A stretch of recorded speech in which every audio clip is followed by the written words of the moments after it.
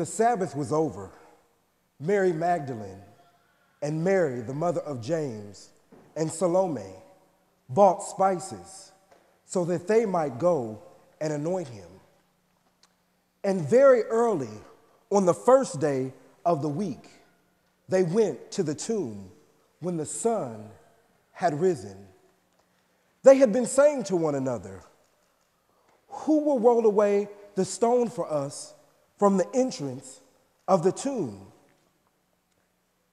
When they looked up, they saw that the stone had already been rolled back. Now, this was a very big stone.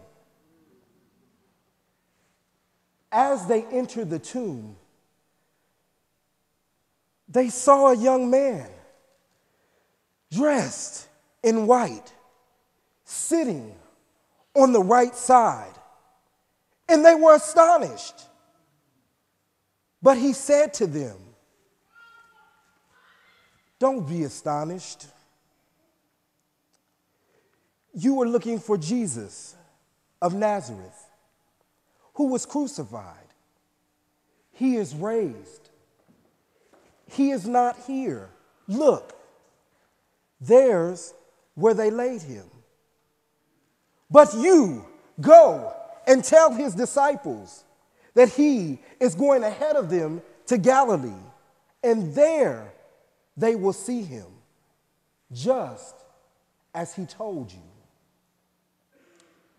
And the woman went out of the tomb and fled, because terror and amazement seized them.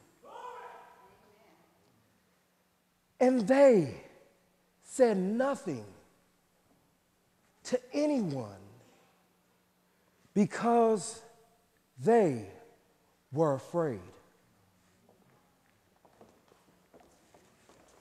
The word of God for the people of God. Thanks be to God.